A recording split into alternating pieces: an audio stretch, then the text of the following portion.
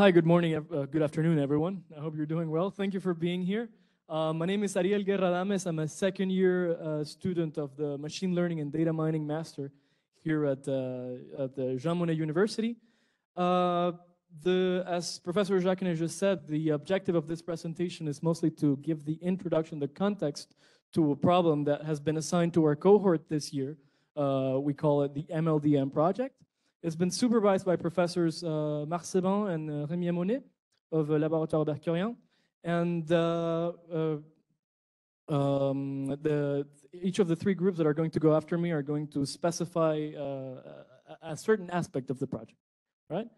So we hope you enjoy. And before beginning, I'd like to point out and remind everyone, but especially our colleagues who are physicists, that we are computer scientists. So bear with us in case we make any small mistakes in a few assumptions that we might make during the project. So first, let's begin by using the keyboard because this is not working very well. Right? It works.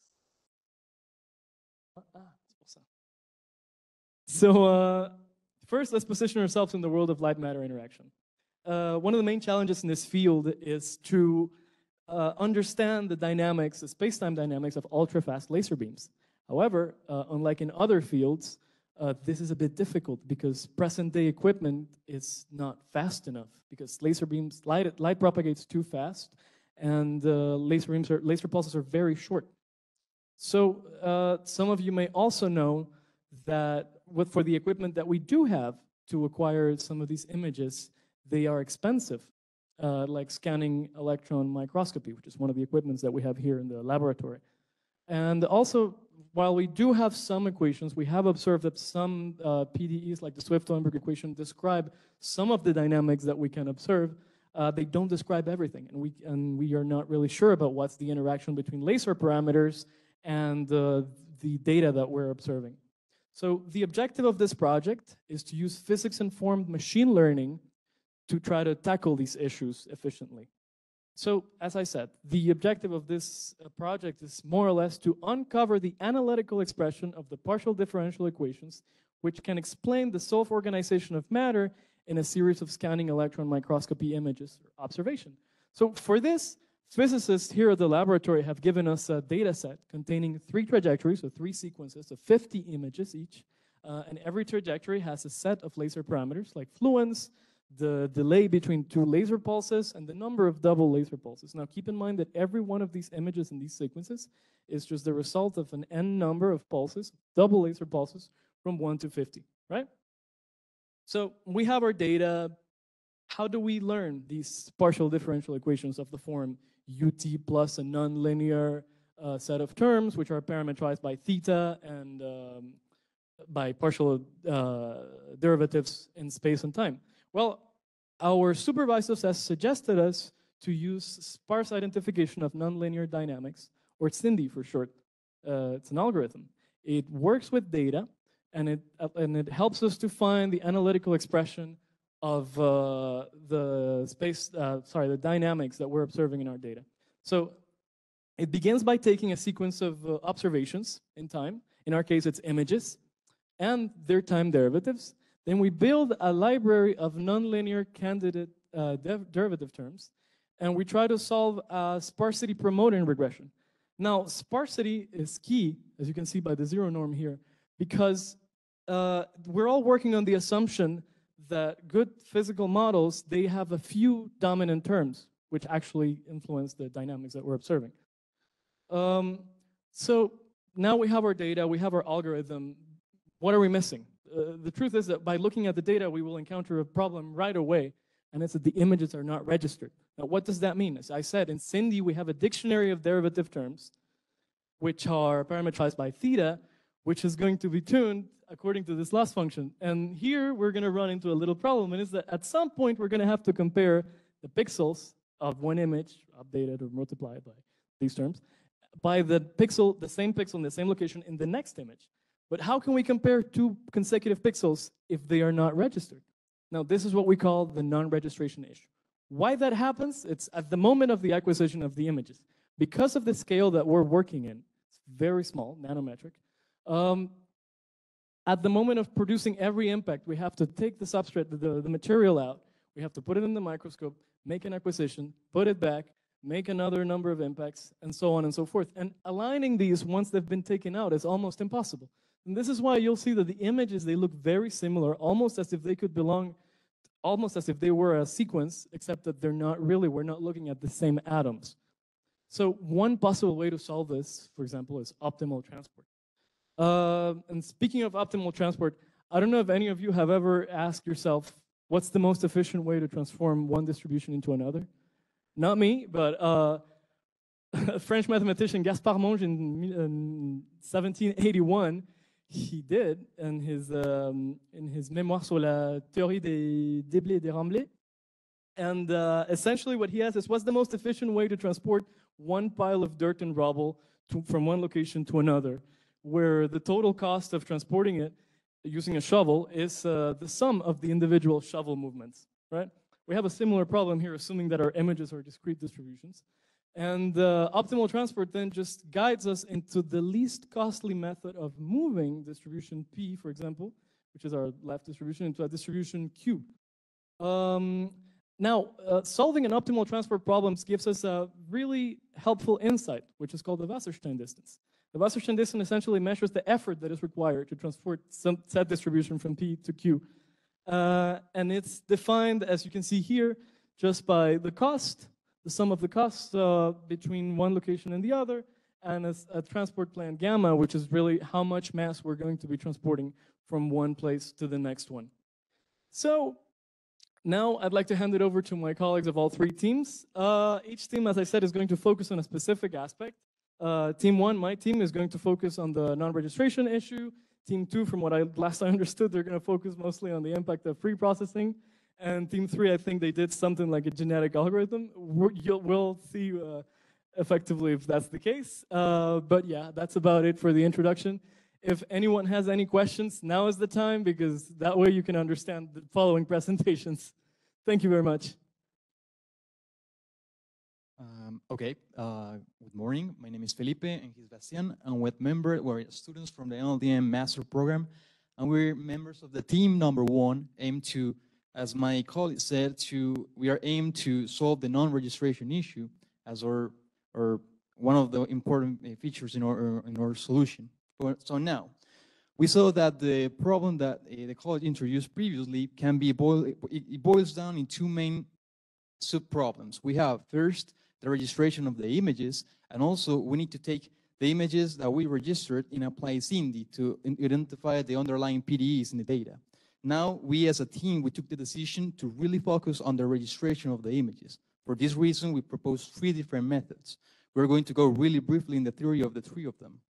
So first one, we have the change map registration approach. Inspired by remote sensing techniques, we extract the time invariant line features, as you can see in the image. And we extract the features, then doing a difference between these features in a sequence of images, we're able to map the changes. These changes are really important because in a sequence of images, we're going to see the difference of these features across a sequence, which is going to be really useful in the problem that we have in hand. Now, next, we have the deformation field registration approach. This registration approach inspired by medical image analysis. We have the structure that you can see in the slide.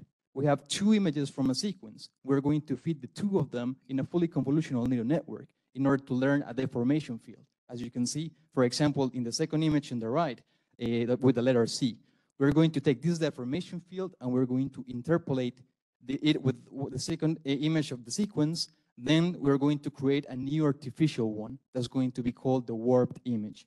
We want this last image to be as close as possible as the fixed one in order to first have at the end of this model a sequence of images created artificially that are going to be registered. Finally, but not least, taking the theory explained of the optimal transport and also phase correlation, we have the last process. This process consists mainly in 2 steps. First, we're going to find the best matching pairs of patches using phase correlation. When we have the best matching pairs of patches in the sequence of the images, we're going to apply the bias synchron convolution barycenters. In other words, we're going to add intermediate representations of the patches, as you can see, for example, in the image. then it is not going to result only in a good registration of the sequence of the images, but also is going to work as a data augmentation technique, because we're going to duplicate the amount of images that we have, which is really useful in machine learning sometimes. Now that we heard a lot about the registration methods, let's take a look at the results. We want to align those two images. We consider this to be the first image in the trajectory and this to be the second image. And if we apply the change map procedure, which Felipe presented, we observe this kind of images. And it's really interesting because we have here the white points, which are the areas which changed, and the black points, which are the areas which didn't change. For the deformations, we obtain something else. We obtain the deformation fields, and for the optimal transport, we obtained the optimal transport plan, which we calculate by using barycenters. And what is really interesting about it is that we are obtaining similar patterns here. We always see the dots we also have in the original images. Let's take a step further. We have the registered images now, and we want to derive PDEs from it.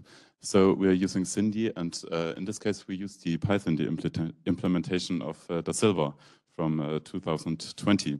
And basically, we had to do three things. We had to choose a candidate function library, which means we had to choose what components we want to have in the equations we derive. We chose to have polynomials up to degree 3 and derivatives up to the 4th degree. Then we had to think about differentiation method. And in this case, we used 2D spectral derivatives, and we had to choose an optimizer. And we were using STLSQ. Let's take a look at the results we obtained. And what we see, it's quite amazing. Like, you can imagine we have the original trajectory. We registered it, we derived equations from it, and now we plotted it. And what we are seeing here is that we are obtaining the same patterns as before. Before we had the points, if you recall, in the original images, and we are obtaining, like by time it's getting more stable and more clear, but we're obtaining the same patterns, which is like a visual clue that our methods are working. We also checked some other matrices to see if our solution is good. And one thing we were doing is looking at the pixel normalized error. And we see, for example, for the optimal transport, which is the one here, we see that the error is quite low. For the other methods, it's rather stable. We also did a spectral analysis of our solution, which means like an radially averaged frequency response, in this case of a raw image. And we also did a spectral analysis of the and the raster split of power spectrums for all frames, which you can see here. Another thing we looked at are correlations. In the paper of Brandao, Ariel mentioned in the beginning, we can see that there are some correlations between the coefficients. And we wanted to see if we can find something similar in the equations we derived. And it's quite nice because we see, for example, between u and u squared, a high negative correlation. And it's also something indicating that our solution is good. That was our presentation. Thank you a lot for your attention. And if you have any questions, especially for the matrices, we have some extra slides if you're interested. Thank you.